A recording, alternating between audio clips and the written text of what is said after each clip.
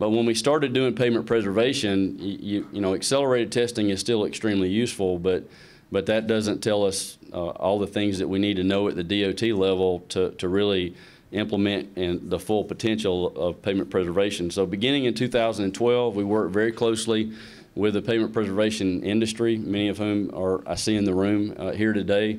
Worked with us, kind of a technical working group was formed, and we ended up designing the experiment that we built on Lee Road 159. So that really is our low traffic pavement preservation experiment that's located very close to the NCAT pavement test track, and it's umbrellaed underneath our testing, research and testing activities.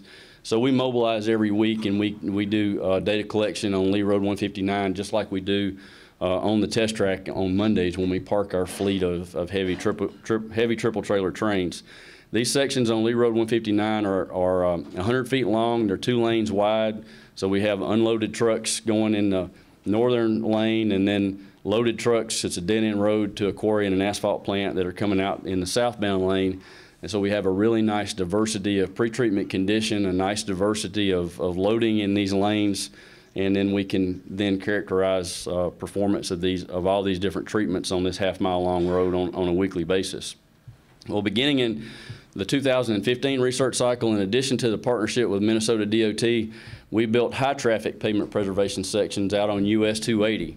So where 159 is about 5 minutes from the main NCAT office, which is also near campus at Auburn University, the test sections on US 280 are about 5 minutes from the test track. So we've got low traffic preservation now and high traffic preservation, and I'm going to provide you with an update, a hot off the presses update. Since I came in today, I drove up this morning because I was out inspecting test sections yesterday on 159 and 280 after spending most of my summer with my friend Ben and our partners at Minnesota DOT building test sections up there for pavement preservation and also for mixed performance. So you'll hear us talk a lot about the same type of research model in Minnesota that we have at NCAT. You know, we have accelerated testing that we do on the track with select preservation test sections, and then we have low traffic and high traffic off-system test sections that we have umbrellaed underneath our research operations in a way that we treat them just as if they're on our test facilities, the low volume loop or the interstate bypass mainline sections at Min Road. Well, they're not there because we need actual, you know, low traffic preservation, high traffic preservation with a nice diversity of traffic. So we umbrella them under our research operations, even though they're off our facilities. So we're really proud of the Min Road partnership and the relationship that we have with all the good people at the Minnesota DOT. So I'm going to talk about all these things, and at the end of my presentation, which I'm going to strive to keep at 30 minutes, Ben, out of respect to you, and I'm going to hand off to him at the very end, and he's going to pick up with a discussion of what we've done at Min Road this summer. So to start out with what we have there at the NCAT pavement test track, the first sections are the accelerated sections that were built on the track in the previous research cycle, and we had to use the same thicknesses, similar levels of distress on these pavements, nice diversity of condition, you know, good, relatively low cracking in one wheel path generally, and a little bit more cracking in the other wheel path. And that's kind of the magic of the approach. The key to the analysis of the data that's coming off of all the experiments is that we're not just looking at a single test section, we're breaking them down into subsections by wheel path and then cutting them up into small enough pieces where we individually measure roughness and texture and rutting and crack mapping, that we have a great number of test sections where we're relating the life extending benefit of preservation back to pretreatment conditions. So the test sections that we have on the track, to give you an update on where we are, after 4.9 million easels, we had to remove some of these sections. We had to mill them and inlay them with plant mix in order to continue to support traffic with our fleet without damaging our trucks or risking harm to our drivers. But 4.9 million easels is a lot of traffic on sections that were around 20% of the total lane area cracked before we applied the chip seals and the microsurfaces and the thin lays and all the other things that we've done on 159 and 280. So that was actually very good. The microsurface, most of the microsurface that we put on the track as part of our accelerated preservation is still in place, and we think it's going to make it to the end of the research cycle. Right now, it's at about 6.8 million easels. That's a lot of traffic when we had quite a bit of pretreatment cracking, and you can kind of see that in this slide. This is kind of one of those wet weather SSD condition pictures where you can see the cracking that is not normally visible when the mat is dry. So there was a lot of cracking in this section in this case before we put the microsurface on, and it still is performing quite well, where the chip seal and the scrub seal and the control section all had to be milled and inlaid. Likewise, the thin lay section still looks good. So the two sections that are still in place are the microsurface and the thin lay on the track. And again, they're at about 6.8 million easels. So changing gears now, going out to 159, these sections were placed in 2012. So they've been in place now for 4 years, and this pavement was 14 years old at the time that we put these treatments down. So it was pretty old, and we've got a couple of control sections out there that we're continuing to monitor that we didn't do anything to. And if you look at where we are in our traffic on these sections, the lightly loaded inbound lane where the trucks are running empty into the quarry and the asphalt plant has seen about 50,000 easels over the last 4 years. The outbound lane where the trucks loaded down has seen about 600,000 easels over the last 4 years. We've got 25 sections, 23 of those have been treated, and we've got a lot of standalone test sections, a lot of combination test sections. And I'm going to go through data for you now, and Jim and Rod and our other friends out there, this data is hot off the presses. I finished doing a lot of the analysis this morning before I left to make the drive up to Nashville, and this includes data through June of this summer. So this is kind of a preview for those of you who are going to be able to make it to the sponsor meeting that we're going to be hosting at Menroad here in just a couple of weeks, because it'll involve some of this same data. So if you look at the chip seals in the low traffic sections on Lee Road 159 or County Road 159, what you see on this data is how much cracking do we have in place with the treatment compared to what we would have had we not done anything to it. So when you get to 100%, then you're kind of back to the point where you've burnt up your life extending or your condition improving benefit on these test sections. Now, the ultimate goal of the experiment is to take everything back to pretreatment condition, but that's taking a long time for us to do that, because we had, these are good, high quality pavement preservation treatments. So the long-term objective is quantify life extending and condition improving benefit, and we're doing that as subsections return fully to pretreatment condition.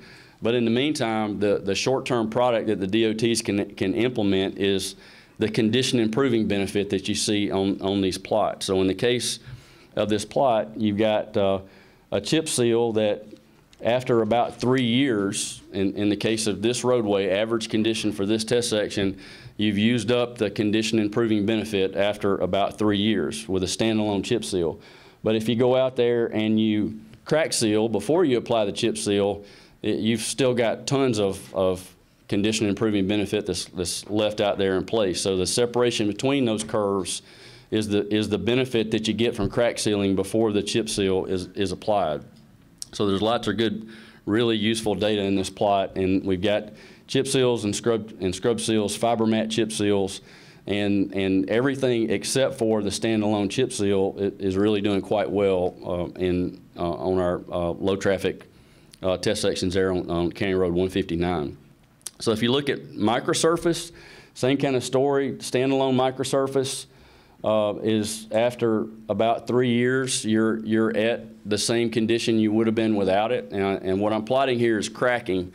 And we're doing our crack mapping out there. On the test track, we crawl around and we map cracking in a very detailed way. We don't do that on 159 or on 280 because these are products that are going to be implemented directly by state DOTs, so we do it with video cameras. And there's cracking out there that's very, very low severity that you can't see with the cameras.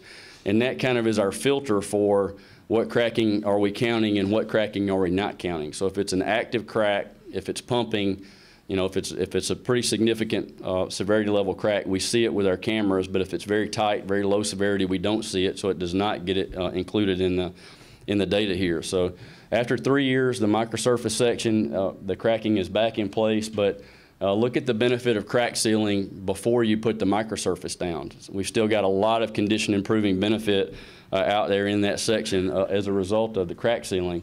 When I was out there yesterday, I took a bunch of pictures, and I tried to say, well, what's the best investment of my time? And this was one of the pictures that I thought was a really good investment. It's probably a little washed out for y'all, but that transverse white line that you see there is the break point between the standalone microsurface and the one that's closest to you as you look at this is the one that we crack sealed ahead of time, and you can kind of see the texture effect of that crack sealing that was done before the microsurface was applied.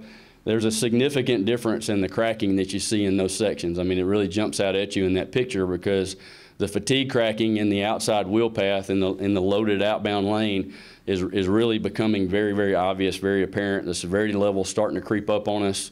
We're at a key time after 4 years on 159, and some of these sections I think are going to start to deteriorate for us, and that's a good thing because that will allow us to fully quantify the life extending and condition improving benefit.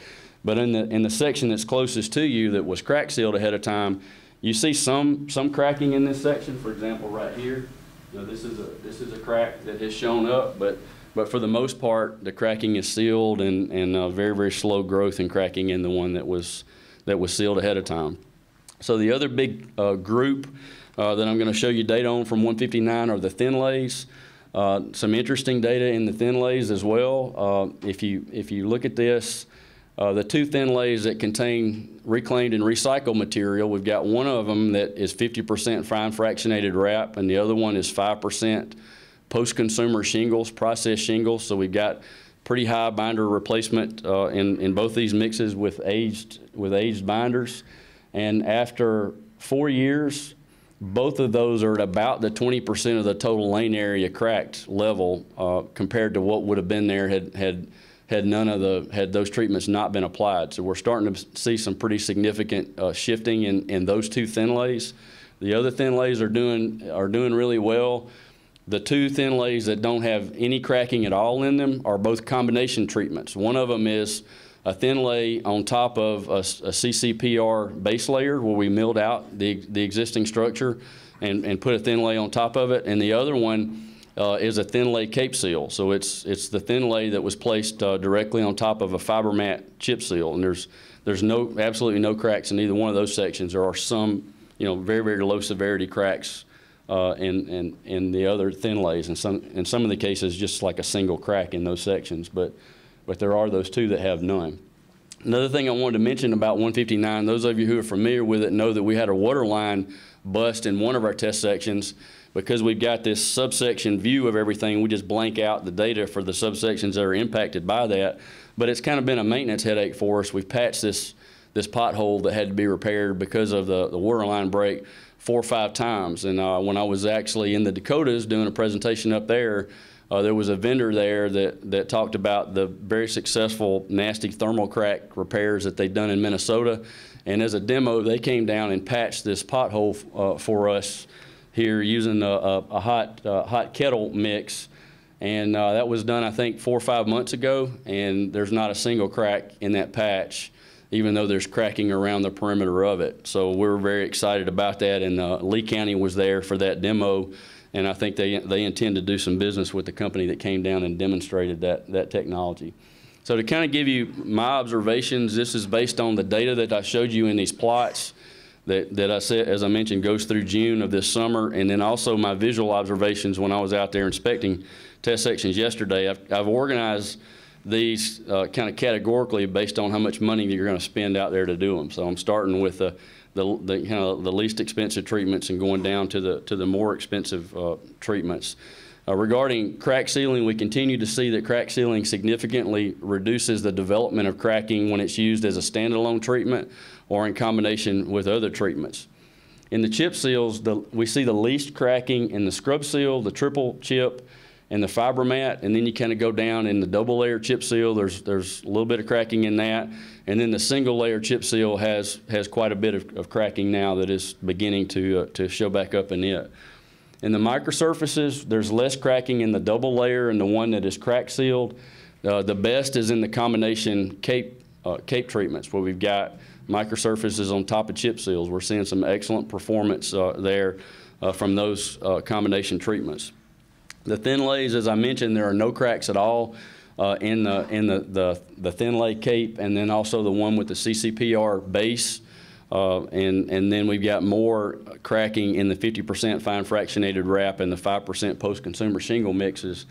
And in the cape seals, we see the least cracking in the scrub cape and the thin lay cape, then the fiber mat, and then the chip. So the one that has the most cracking back in it is again, you kind of see the relationship between the cost, the amount of money that you're investing, and the effort that you're investing, and the return of cracking in these test sections. So there's a lot of really nice information that's coming off of Lee Road 159. And if you're ever in the area, this is an open roadway, very low traffic, very high percentage trucks because of the quarry and the asphalt plant. So anybody can get out and walk, and there's signs on the side of the road that show you what you're looking at. So it's a great experience to see all those treatments in one location. Well, as I mentioned, last summer, 2015, we went out on US 280 thanks to the support from Alabama Department of Transportation, and we applied all the same treatments we'd done on 159 with an expanded set of treatments and treatment combinations based on what we had learned. And we put all those in the truck lane, the westbound truck lane on US 280, about 5 minutes from the test track. Since these have been installed, they've seen about 1.8 million vehicles, just under 2 million vehicles, and they're approaching 600,000 easels. So we've got quite a bit of traffic that these sections have seen over the course of the past year. Again, way less than the accelerated traffic on the track, but significantly more than the traffic that we see on low traffic County Road 159. So I drove down 280 and took a bunch of pictures from the shoulder to kind of track everything out there in 1/10 of a mile increments, or 1/10 of a mile test sections, just in the one lane. So they're different layout than the track or 159. But you can roll down the shoulder and look at your odometer and kind of tell where you are based on how all the treatments were laid out. This is one of the untreated sections, and you can see the low severity cracking with just a little bit of pumping that you have out there. That's kind of representative of the sections that don't have any treatments at all applied to them. Last summer, when we applied all these surfaces, the most recent surface on 280 was about 9 years old. So this is, you'll see in the untreated sections that these are actually in pretty good shape from a DOT point of view. Most of the cracking that you can see from the shoulder, unless it's pumping, it's such low severity that you can't see it with automated distress type data collection. So it's really low severity, which makes it a good candidate for pavement preservation. And also we're separating the wheel pass and chopping it up into pieces. So we've got we got the subsection approach like we used on Lee Road 159. In the virgin thin lay section, which begins at mile marker 128.5, there's no cracking in it, so we got good performance in this section. The double micro has some very low severity cracks, but no pumping, which tells you that there's no action going on there. And there's two types of pumping. There's pumping from bases and subgrades, and then there's pumping just because of movement, shear movement within the mix and kind of aggregate grinding and a little dust that accumulates on the surface. We don't have any sections out there where there's like foundation type pumping. This is just active crack type pumping where you're getting some water down inside the pavement structure. So the double micro has cracking in it that you would never see with an automated distress device, but you do see it when you ride down the shoulder. The crack seal section beginning at 128.7, there are no new cracks at all in it. Again, this was all done last summer, so it's almost exactly a year old. In the fiber micro section, we have cracking and we have pumping, but the location of this section is also quite challenging because we've got some truck turnouts and things, so you have to really focus on the subsection approach to the data analysis here. It makes for good pictures to show you what's happening out there, but got to kind of take it with a grain of salt. There's no cracking in the highly polymer modified microsurface section. Again, that's a very interesting finding, and we actually used the highly polymer modified mix to do some patching from some utility damage that was done in one of our previous test sections, and the patching that we did turned out really, really nice. I don't know if Mark Ishii is here. Mark, are you here? The patches still look great out on US 280. Rejuvenating fog seals, we had a very, very similar shot rate, essentially the same shot rate for both of these. This is the joint between the rejuvenating and the non-rejuvenating, and you can see the kind of the boost you get from the rejuvenator. It's a little bit darker fog seal compared to the one that does not have it, and both these sections are in really good shape, good quality throughout. The chip seal with crack sealing, you can see, this is a high traffic application and there's a little bit of flushing through the chips. with the crack sealing, but there's no cracks. You can kind of view this as kind of healed cracks up through the chip seal. There's no cracking and no pumping there. Chip seal, we do have cracks in it. There's no pumping in this section, which means that it wouldn't map if you were monitoring it with a machine. We have cracks, but no pumping in the microsurface at 129.7. We have cracks and pumping in a scrub cape section, but again, this is in a location where there's some truck activity and some logging, so it's in primarily in the outside wheel path. You can also see, I like this picture because a lot of heavy braking. You know, somebody had to slam the brakes on, lock them up on a truck on this road, and this is a high traffic application, over 14,000 ADT in the 4 lanes. So we're not babying these surfaces. We're really giving them a workout out there. We have cracks and healing in the Pavement chip seal, which I thought was quite interesting. In the Pavement chip seal, there's actually a double emulsion shot with fibers that are applied, and we're seeing the same kind of healing in it that we see in the chip seal that was crack sealed beforehand. So that's kind of an interesting observation. In the triple chip seal, and we see this on 159, I didn't have pictures of it, but in the triple chip test section on 159, in the inbound lane where the trucks are unloaded, it looks pristine. In the outbound lane with the exact same number of axle passes, but the trucks are loaded, there's some flushing in that section because of the extra weight on the axles. When we see bleeding in the triple chip seal in the high traffic environment out on US 280. So, you know, if I'm an agency guy, my takeaway from that is I can get great performance, great service out of the triple chip. I just probably need to be careful about the level of truck traffic and the environment that I install that in. We have likewise a little bit of flushing in the double chip seal, but not the bleeding that we have in the triple. We have OGFCs out there with different types of tack materials and different rates. There are no cracks in the OGFC or in the ultra-thin bonded section that we have, so we're getting good performance from all those, including the wet weather performance and the spray reduction that you would expect with the porous surface mixes. In the thin lay scrub cape, these are the only cracks that we see in that section, and we got a little bit of pumping in these cracks. Again, this was at a turnout location where we had some more aggressive cracking there beforehand. Otherwise, this section looks really good. This is a picture of just a standalone thin lay on the right, and then we put a friction microsurface on it on the left. You know, what you don't get from these thin lays is macro texture. Well, so on one of these sections, we came back and we put macro texture on the thin lay using a microsurface treatment. So that's why it's a combination, and you see the enhanced friction numbers from that treatment. So they both look really good. We've got 100% wrap, essentially binder layers with 1-inch thin overlays on top of them. We've got central plant recycling and in-place recycling with emulsified asphalt and with foamed hot liquid asphalt. So they got the thin overlays on top of them out there. All those look extremely good. There's no cracking, no distresses of any type on these sections, and these were sections that frankly there was some concern about how they would do with thin lays on top of them. You know, the cold recycle sections, but they all look really good. And this is a picture of the cores that we cut from these sections. So after some months of traffic, these cores were cut actually last fall. You really can't distinguish between the emulsion and the foam or the in place in the central plant. They all kind of look about the same. So really good quality there.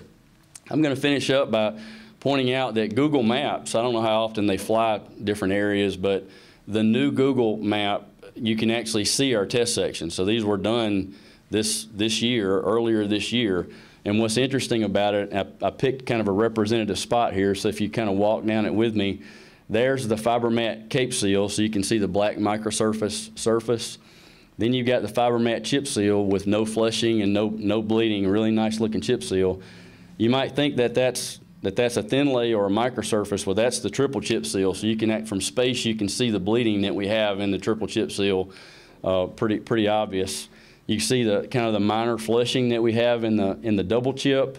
There's a double microsurface, and then there's a control section in between them, and then finally you get to the OGSC. Now, just like we've got a low cracking and a high cracking control on 159, we've got low cracking, high cracking, low rutting, high rutting, roughness, texture. We've got low and high controls for everything, so it'll be really easy for us to go back and say, well, what do we have with the treatment compared to what we would have had without the treatment using all the controls. So this summer, as I mentioned, I spent a big part of my summer with our friends up at Menroe with Minnesota DOT. This is a picture of some thin lays that we put down. This is on County Road 8, so it looks like we've got a county road and a U.S. route down at NCAT that's umbrellaed under our facility. We've got the same thing up at Menroe. So we hard drives produced the mix. East Alabama Paving traveled up there with us and placed these thin lays on County Road 8 and US 169. That was a great experience. Here's a shot of emulsion treatment. This is a microsurface going down on County Road 8. Vance Brothers placed all the emulsion treatments for us there. They did an outstanding job. So we had the same placement contractors in Minnesota that we had in Alabama, which is a really, really unique experimental control because we had the same quality effort at both locations. That's quite challenging to do. One of the things that I'm proud of is we experimented with a sampling and testing procedure for microsurface. That's one of the big concerns that state DOTs have is, well, how do we do our quality control testing? Because you have a ticket from the machine, but how do you take that to the bank? So what we did was we pulled chute samples from our micro paver, and then I mixed them up off on the side of the road, blended them up to keep them from segregating, and quartered them. And then we did moisture testing and furnace testing with what came out of that. And then we could do gradations on the furnace samples. So we had a water content, an asphalt content, and a gradation that we could work with. And the results came out extremely promising. We mixed up a laboratory calibration sample for that purpose, and we were within 0.5% on the residual asphalt content in the microsurface sample. So it's very, very encouraging. And we did that on all the test sections that we placed up at Menroe. So now that kind of brings you up to speed with what we've done on the southern portion of the experiment, and then a few pictures from the northern experiment. But I think Ben's going to come up next and fill you in with what we have going on at Menroe. Thank you all very much.